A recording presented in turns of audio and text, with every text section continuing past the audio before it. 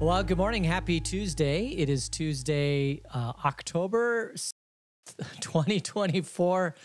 I have no idea what the temperature is outside. It fluctuates quite a bit. It says right now 70. I wore a long sleeve shirt this morning out on my walk because it's been cold, and so that's why I'm wearing long sleeve shirt. Thank you for joining me. I hope you're having a great day so far. Well, I hope you are because the day has just started. And what a beautiful, this is such a great time of year. It really, really is. This time leading up to where it starts getting really, really cold. The mornings are crisp and fresh and beautiful, and it's just wonderful. And I hope you get outside and enjoy the day. This is why we live in this area. I think about, so there apparently, I found out recently that the Hohokam Indians actually came all the way down into Tucson. And on the northwest portion of Tucson, up in some mountain range up in there, there's some Hohokam Indian ruins. And I grew up in Phoenix, and I knew they were in Phoenix, but I didn't know that they were in Tucson. And I may have mentioned this before, but there was some catastrophic event that prevented the Hohokams from living here. And so they had to leave. But what could that catastrophic event be? Well, it could be heat, right? An extensive heat wave that was killing all the plants, or lack of water. Maybe the water kind of started to evaporate and the stream beds dried up for a period of time. And, obviously, if you have no water, you have to dig the well deeper. Well, if you can't go, you can only dig a well so deep before you just can't dig it anymore. But today, with modern technology, we can get water out of the ground, and we can have air conditioning or swamp coolers. We can actually survive in Arizona pretty well. And it's a lot easier to survive here than it is in places where it gets freezing cold or hurricanes. There's a hurricane, Milton, that's on its way to go to Tampa, Florida. And I guess the storm surge may be 12 feet. The Helene hurricane that just hit was 8 feet. So this is a 50% higher storm surge than Helene, which just was devastating. So we need to keep the people of Milton in our prayers, or in the path of Milton in our prayers, because this could be a very, very nasty and potentially deadly hurricane. I'm hoping that people are, getting out of the storm surge, trying to figure out ways that they can stay safe, because it could be devastating. Obviously, you don't want to leave your home. That would not be fun, and particularly because it could be vandalism in your home. Or potentially there could be,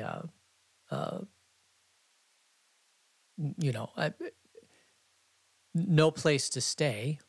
If you leave and you go out of the storm surge, are you going to be able to find relatives to live with, or a hotel to stay in, or something like that? And all those are big questions.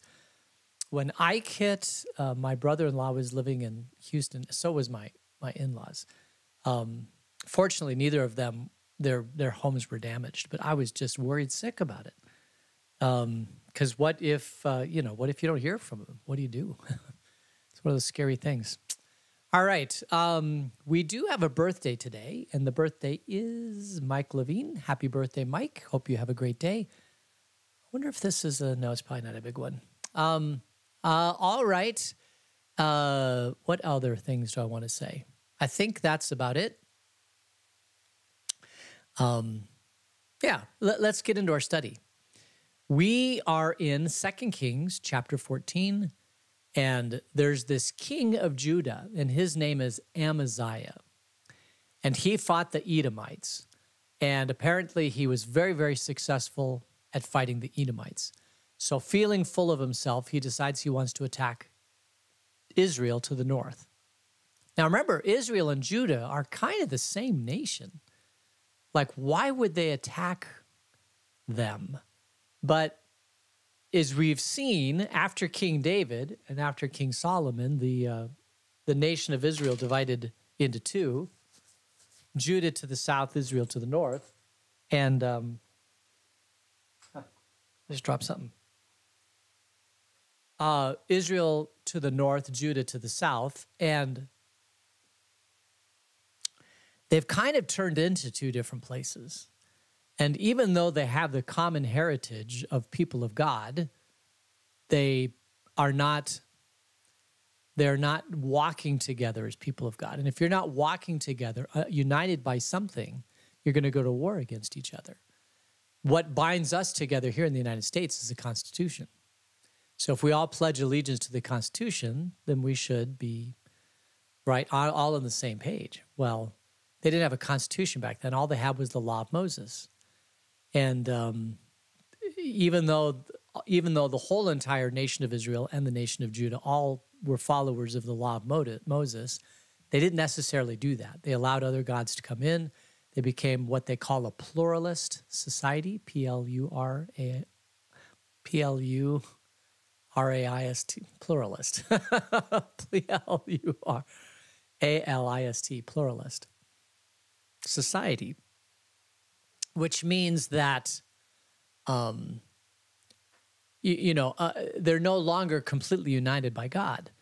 They have different gods coming in, and so you get different. I don't want to call it politics, but you get different ways of achieving power, and it's just dividing Israel and Judah to the point where Judah now wants to go to war with Israel. And when you think about it, you think that's crazy. I mean, that would be like Arizona going to war with California, or Texas going to war against Florida or something like that. I mean, it happens throughout history, but there's no reason for it to happen. And if everybody was united around God's word, around the law of Moses, then it wouldn't happen. But it takes strong leadership to do that. And you can't blame the king that's king now. He inherited a mess, and he's trying to keep things together as possible. But Amaziah does seem to feel, it seems to me as if Amaziah is just poking the bear. And, you probably shouldn't poke the bear. So he notifies the king that he wants to meet on the battlefield. And the king's like, you don't want to do this. This is dumb. This is foolish. And so he says, don't do it. And so the question we have now before us is, will Amaziah fight? Will he continue to poke the bear, or will he leave well enough alone? And so that's where we pick up the story in chapter 14, verse 11. So we'll begin reading. Amaziah, however, would not listen. So Jehoash, king of Israel, attacked. He and Amaziah, king of Judah, faced each other at Bel-Shemesh in Judah. Judah was routed by Israel, and every man fled to his home. Jehoash, king of Israel, captured Amaziah, king of Judah, the son of Joash, the son of Ahaziah, at Beth-Shemesh. Then Joash went to Jerusalem and broke down the wall of Jerusalem from the Ephraim gate to the corner gate, a section about 400 cubits long. He took all the gold and silver and all the articles found in the temple of the Lord and in the treasuries of the royal palace. He also took hostages, and he returned to Samaria.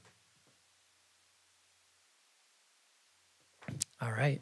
So he poked the bear, and it didn't go well for him.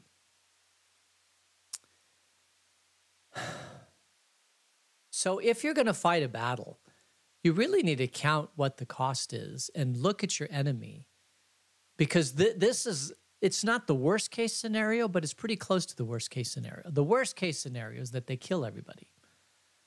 That they would come in, destroy everything, kill all the people, and then it's never a threat again. And if you look in Israel's past, we've seen this, that Israel did just that to some of their enemies. They went in, they completely annihilated and destroyed the city, they killed all the people, they left everything, and then they left. And then it's no longer a threat. And really, that's about the only way that you can make sure that it's not a threat. Because if you leave any survivors, or if you leave a place for people to congregate, like a village, then people eventually start to occupy that village again, and then it becomes a threat. for whatever reason, Jehoash decides only to capture the king and to leave the people. And that is, he's making a calculated risk because the people could say, you have our king and we want our king back, so we're going to continue to fight you. Or they might say, well, he was a pretty good king, but you can have him. We'll find somebody else that's not going to attack you. But the worst thing is that he plummets.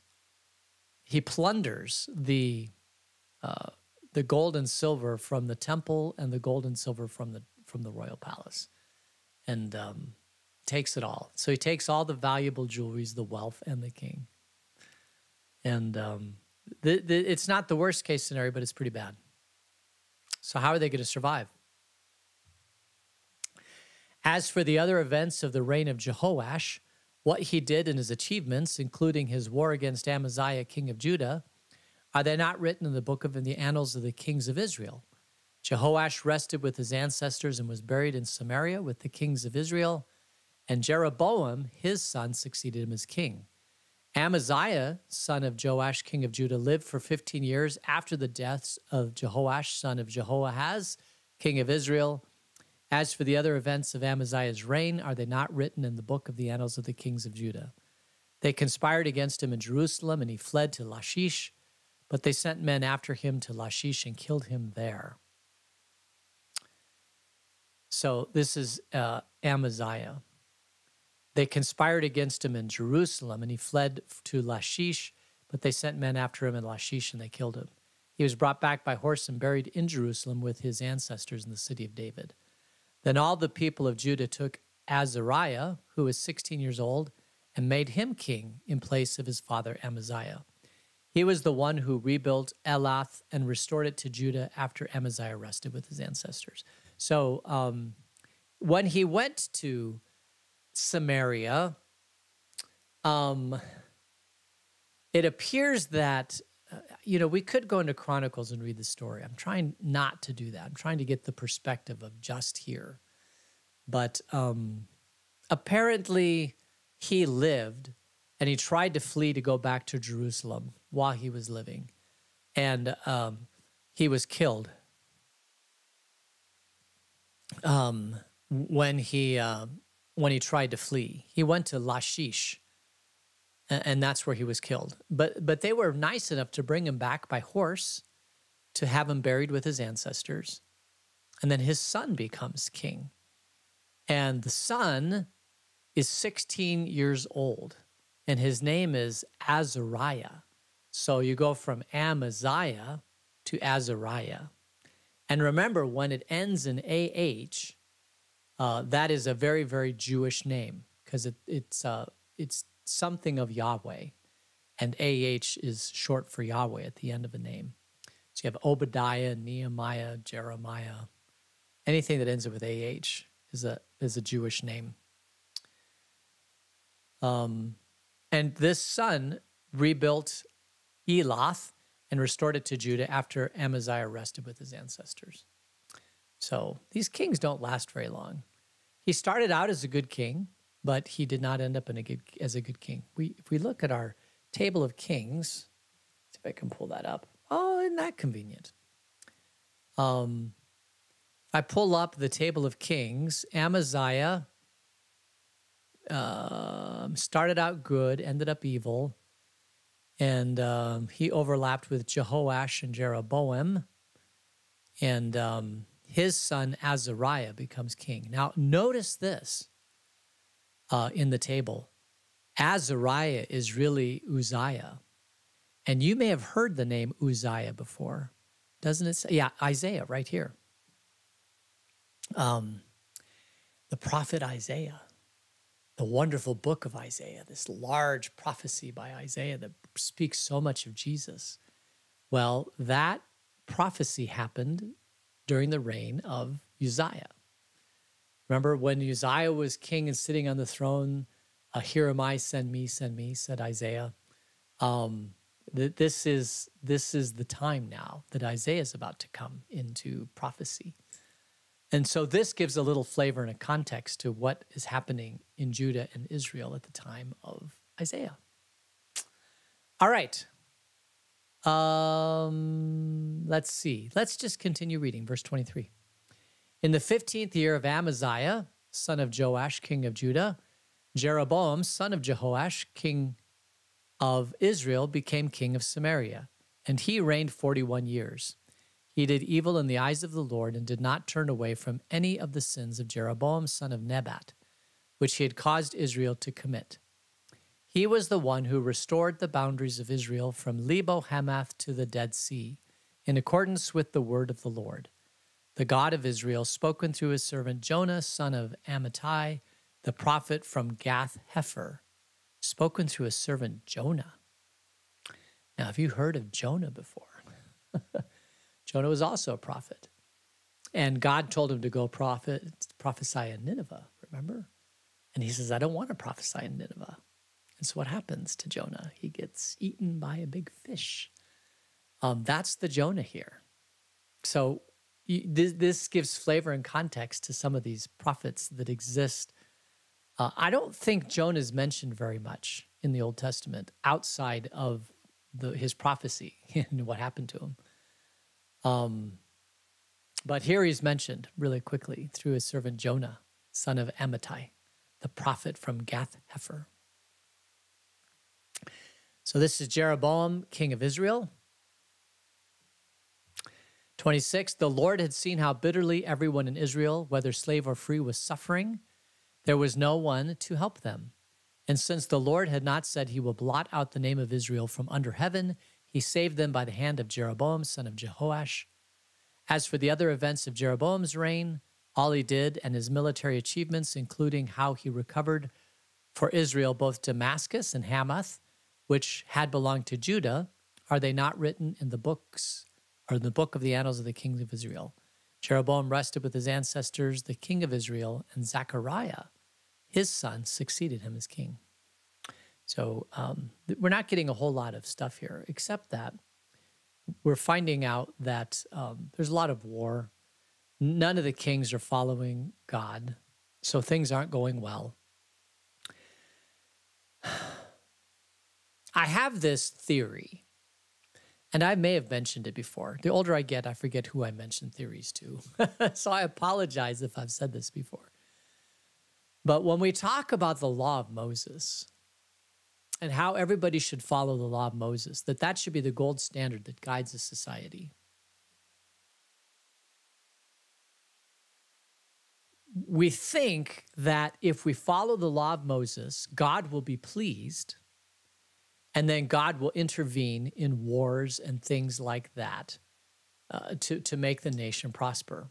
Blessed is the nation whose God is the Lord, right? So if you follow God, God will intervene and he will make your nation prosper. But as we have seen throughout the history of Israel, it hasn't happened very well. And a lot of war, a lot of famine, a lot of suffering of the people, because ostensibly God is not pleased. But here's my theory, and it overlaps with that theory. But the overlapping of the theory is this, that if people simply follow God and his law, they interact with each other better. The natural human condition is to game the system, to get close to power so that power will give you more power, more wealth, to lie, to bear false witness, to cheat, to steal. If you'll remember, God's law is not huge. It's basically remember the Sabbath day to keep it holy, have one God. You know, there's the first table of the law, the first 3 or 4 laws that talk about how you should relate to God. And then just 7 really commandments on how to relate to each other. It's don't lie, it's don't cheat, don't steal, don't bear false witness, honor your father and mother, don't commit adultery, don't kill, and don't covet your neighbor's stuff. I mean, basically, it's not like a big thing to follow God's law. It's not huge. But if a nation follows these words, then they are they live together well. Let me put it that way. They live together well. And of course, they're not going to follow it because nobody can. Nobody's perfect. All have sinned and fallen short of God's glory. So there has to be a punishment. There has to be a retribution. But there has to be a way that people can live after the punishment retribution. And this really is the heart of the Christian faith, that we've been redeemed by God. We strive to follow him, but we fail because all have fallen short of the glory of God, and his punishment is upon us. But we confess those sins to God, and he forgives us, and we move on with our life. I mean, that's a healthy way to have a society. But you got to have a gold standard. You got to have something that binds the society together, that says, if we're going to live together as a society, these are the rules by which we should live together. And if we do this, our society will be blessed. Because instead of a secretive, I'm going to get you and you're going to try to get me and all these different things, we're all going to try to get along well. But Israel just hasn't, Israel can't do it. And what nation has? I guess probably the closest has been, European nations, even the United States has really, really tried to, if you look at not the Constitution of the United States, but the laws of the United States, they're really, really based in God's law, the Ten Commandments. I mean, if you look at how we live as a nation, they all are based on the Ten Commandments, or at least the Seven Commandments, the second half of the law, how we relate to each other. And the United States has done well. And of course, they've tried to, there are many people that don't like that as an ideal, but it really is a good ideal. And when we follow it, we do well. It truly is, blessed is the nation whose God is the Lord, because we all understand what the standard is, the gold standard on how to relate to each other, and we live by it. So anyway, it's not hard. It really, truly isn't hard. I'm thinking about doing another sermon series on the Ten Commandments. And the problem is there's so much. I mean, I could go a year on the Ten Commandments because of all the things circulating in Scripture that I think about. But it truly is a blessed way to live as a society. If you're not living as a society, you're living as a family. Nomadic tribal family. It's different. We all love each other. We fight for each other. We care for each other. But as a society gets larger, more complex, you have to put in some laws in place to how we're going to relate to each other. When you're tribal, the head of the tribe, the oldest male member of the tribe, makes all the rules, makes all the decisions, how to keep the tribe together. Once you get beyond that, once you get beyond the family unit, then you have to put in some other rules into place. Don't kill, don't bear false witness, don't lie, steal, and cheat. Don't lie, steal, and cheat. Those are basically the ways that a society can live together. Okay, and we will get into the next king of Judah when we get into this and next time. So let's close in prayer. Gracious God, thanks for this day, and we pray for those who are in the path of the hurricane. We pray that you'd be with them as they prepare and be with them when the hurricane hits. Thank you for this time, and until we meet again, keep us in your grace. In Jesus' name, amen. All right, so let's go over here. They're still trying to dig out of the last hurricane. Yeah, it's very scary. Can you imagine? One hurricane right after the other. This is why I would really not want to live in the path of hurricane or live in Tornado Alley. I'll deal with snakes any day, which is about the only thing we have here to worry about. And snakes don't bother me. I actually like them. So, I don't like them, but I know how to live with them. Let me put it that way. All right. So, hey, thanks for joining me, and I hope you have a great day. And we will see you later. Take care. Bye.